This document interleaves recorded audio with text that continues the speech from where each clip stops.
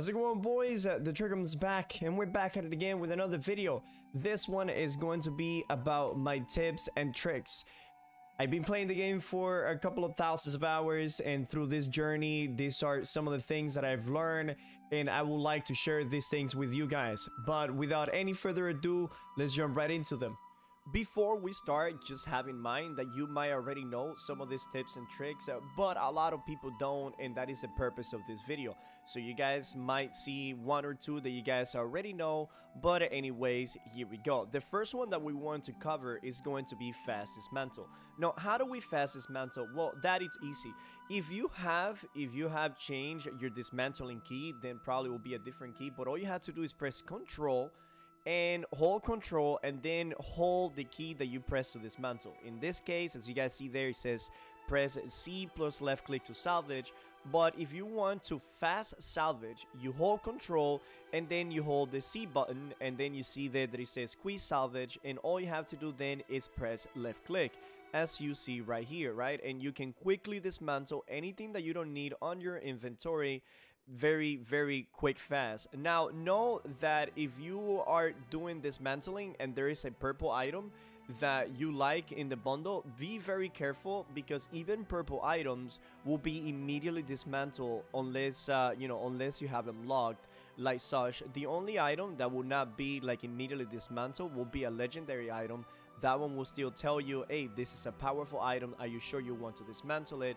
But anything that is green, blue, purple, gray, white, whatever it is, it will be immediately dismantled. The second tip, if let's say that you're in the middle of nowhere, you were harvesting or collecting whatever you wanted to, and you don't own a house, or you just don't want to teleport to any of your houses right now, and you want to teleport to your inn, but you press a map and you're like, oh well, what the hell was that inn anyways?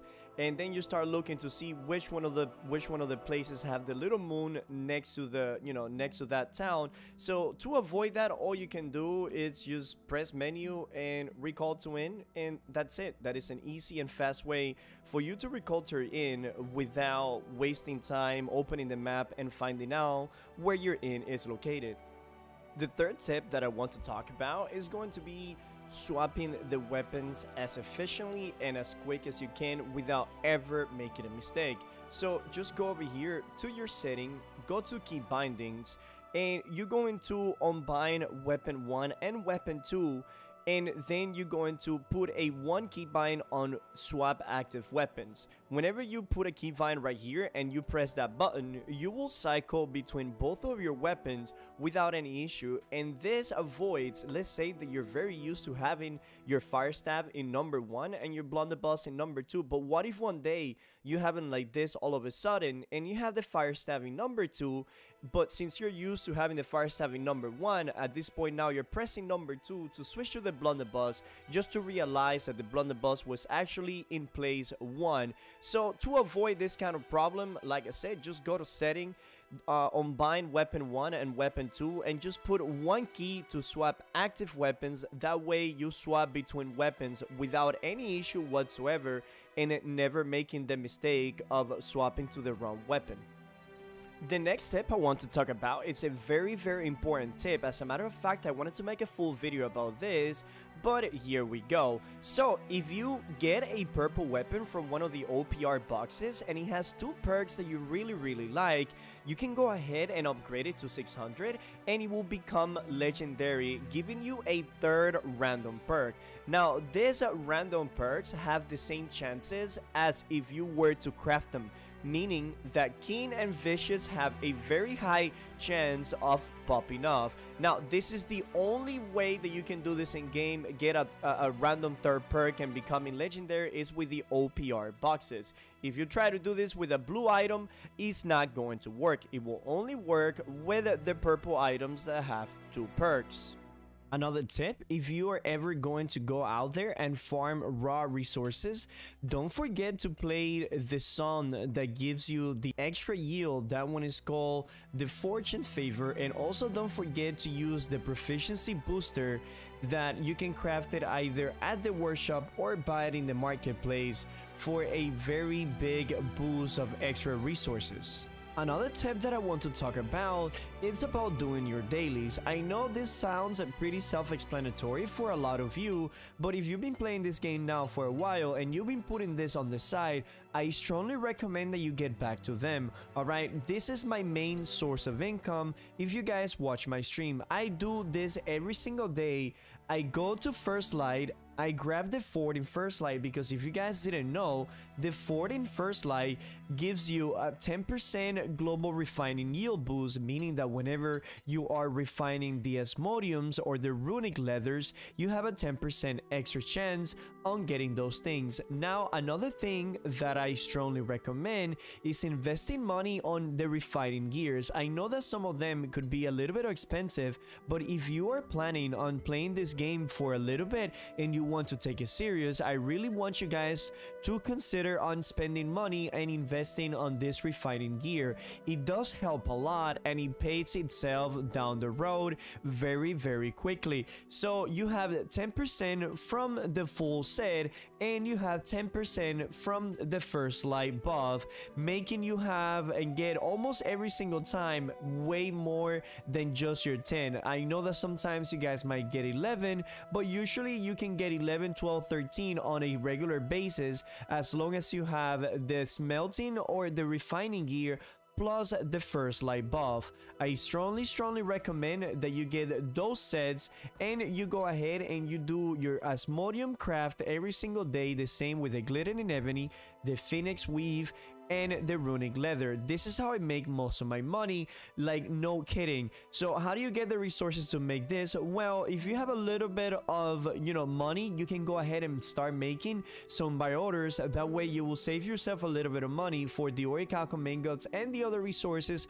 Or if you have time to actually play the game, you can go ahead and make yourself on a schedule where one day you farm mining stuff and then the next day you farm skinning stuff, and then, you know, etc until you have a full, you know, a good amount of resources that last you at least a week. And if you guys watch my stream, you guys know that I do this every time.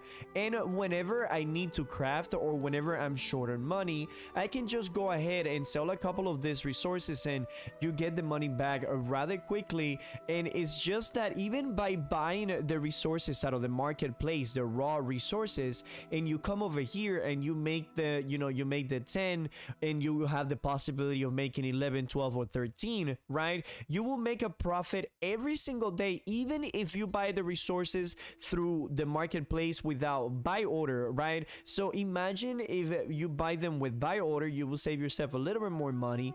And if you have the time, you go and farm these resources. Now you're not, you know, you're not wasting any money on the resources. You get yourself covered for at least a week period, and now you're actually stocking in these resources, which they are just, you know, money. And you guys, like I said before, whenever I need money, I go to my storage, I grab 20 Asmodium, I sell them, and then I buy whatever I need.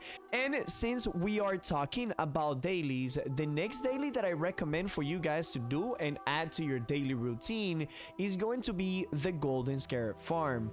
The golden scarab farm, this is very good because it's an extra thing that we can do every single day for an amazing income of money. I know that sometimes we might not get any golden scarab, but sometimes we can get actually many of them. I've seen and heard people saying that they have gotten 6 and 7 golden scarab in one day, which is still ridiculous until this day, because the maximum that I have gotten in one day is being 4 of them, and I think that that is already pushing the limits. If you are having issues with the golden scarab farm because of the acid pools are constantly killing you, well, you can come to the marketplace, search for the paddings over here. You can go ahead and buy, you know, you can buy up to 5 of these and put it on your armor, but you don't really need 5. I found out that with 3 of them, it's all you really need. 3 of them, it's enough for you to be able to resist any, you know, any chest that you're looting, and not getting enough damage by the acid pool to kill you. And once you buy the paddings, all you have to do is just put them on your gear as if you were to use a gem. And as you guys can see, I'm using 3 pieces of Voivin to farm my golden scarabs, and that already has a lock in it. And on top of that, I put the acid resistance, which this is all I need whenever I go farming golden scarabs. I go ahead, I put these 3 pieces, right? I have the lock and the acid resistance to be able to farm the golden scarabs quite easily. And my favorite route to farm the golden scarabs is I teleport to this one over here first, and I get these 3 right here. Then I come back into the shrine, I teleport down here, and as soon as I get down here, I loot the chest that is right next to me, and then I run a little bit down the road and I collect the one that is all the way up there. Then I run over here to the right side, I get this 3, and sometimes I get this 4th one. And whenever I get this 4th, now this 4th one right here, it will not drop you a golden scarab. The only one that can drop you a golden scarabs are the glyph chest and the golden chest right here. Right, the golden chests have the highest chances of giving you the golden scarab, and those are the ones that are around the sulfur pool and down here in the elite zone. Now the elite zone, I'm not gonna cover it because usually you need a full group to go over there and farm this chest efficiently, but this is for a solo fast efficient run that you don't take, you know, it doesn't take too much time. Well, then from here I usually run all the way down the road. I collect these 2 that are over here, then I make my way up to this one. I get that one, this one, this one, and this one. And like I said, if you guys want to go ahead and get the glyphs one, you can also make a run over here and then jump down, fight the 2 crocodiles that are down there, and then from there you recall and teleport to this one over here all the way on the top. I collect the golden one, the glyph one, and then I go back into the shrine and I teleport my way over here. If you have finished some of the quests over here in the Brimstone Sand and you already discovered this teleportation device, then from here I usually teleport to here to save myself a little bit of time, and from there I come down here and I finish getting this 4. If you are up for the challenge, then you can go ahead and make your way into the Scorpion Cave, get the 3 chests that are inside of the Scorpion Cave, and then whenever you're done, remember to make your way all the way to the top of the mountain. This is outside of the mountain, not inside. Make your way all the way to the top of the mountain to grab the last glyph chest right up there. Now, as you guys notice, I missed a couple of these chests right here, and also this one and these 2, right? The reason I skipped this one right here is because they're a little far from my you know, usual route. I know this one you can teleport over here and then get these 3. It's just that they're a little far from each other, and usually this one takes me about 5 minutes just to get those 3 chests. And this one, it's also an elite zone that you can come here, and if you want to efficiently farm this chest, you can come with a, you know, with a group. These 4 are the one in the Capri room, you know, the golden scarab, and you guys can go there and get those anytime that is daytime and the golden scarab is dead, and obviously you have the glyph to open them. So yeah, these ones, they also have a chance of dropping you the golden scarabs, but it's not as high as the golden chests. The golden chests are the one that you should be prioritizing, and you should not skip those every single day. And like I said, this should be another one of those dailies that you can do every single day to potentially make a pretty good amount of money if you want to sell them, or if you are constantly using this for crafting as myself. That is the way that I've been crafting, because with the golden scarab, crafting is now easier than it has ever been before, and I'm actually enjoying crafting now with the golden scarab. But well, that was about it for my daily golden scarab route, and this is what I do every single day. But you guys can go ahead and make your own routes, and whichever works for you. But anyways, there it is. And that was it for us, boys, for now. Now, I have a lot more tips and tricks, but I didn't want to put them all in one video because it was going to be too long. So instead, we're just going to make several parts of tips and tricks, and whenever we learn something new, we put it together, and then we have another video. Talking about parts, Mr. Baggins, he made another video about tips and tricks. I will consider his to be the part 1 of this series. I will put a link to his video in the description down below. You guys should go check him out. 100% I recommend it. He covers some amazing things in his channel, so you guys should go and check him out. But for us, that is really it. If you guys enjoyed this video, if you guys have any question, go ahead and leave a comment down below and like it, share it, and subscribe. You know, if you guys have any off time during the day, you guys can check my stream. It will probably come somewhere down here, but I will also put a link down below. Or if you guys haven't checked my YouTube channel, it has some great information there as well, which you guys should also check it out. But anyways, cheers boys.